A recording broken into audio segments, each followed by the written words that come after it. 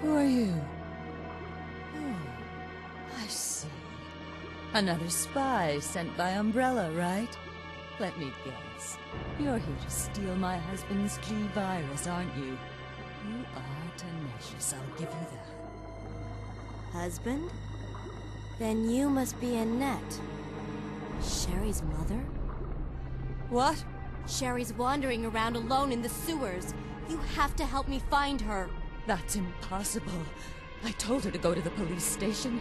What's she doing here? William will be after her. William? That's right.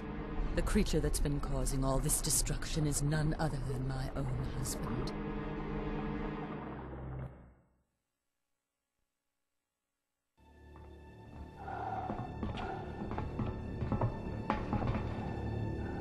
This way. It's sheer perfection. My precious G-Virus. No one will ever take you away from me.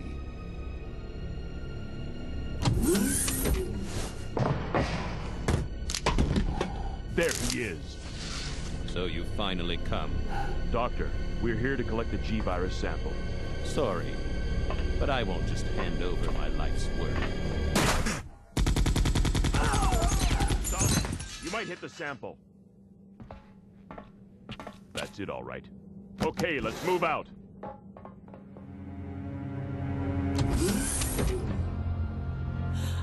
William! Oh my! Hold on, darling. I'm taking care of that bullet wound first. Stay here.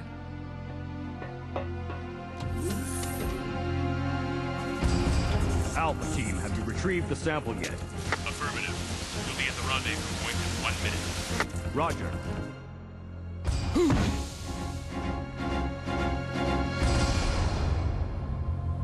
Are you telling me that he injected the G-Virus into his own body?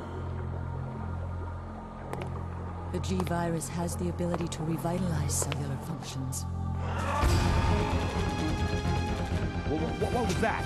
Something's wrong. Let's check it out. Over there! Shoot it! Eat this, you freak! I'm stopping it! What is this thing?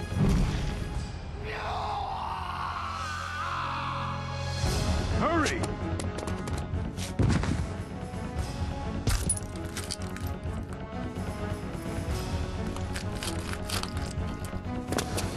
What is this thing? Fire! Fire! You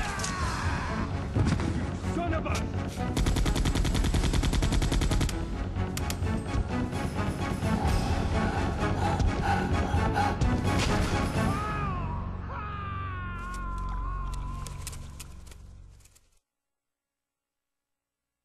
So those rats were the carriers of the virus? As a result of his virus-induced transmutation, William should have lost any prior memories he had as a human by now. I tried to save him, but I'm afraid it's already too late. But... And that's not even the entire story. Every G-Virus bioweapon, including William, has the ability to implant embryos into other life forms. That's why he's after Sherry. what are you trying to say? The bodies of individuals with non-related genetic coding are likely to reject the embryo. But since Sherry is his daughter, that possibility is non-existent. It's an inherent survival instinct.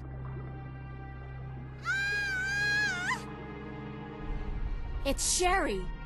You go that way.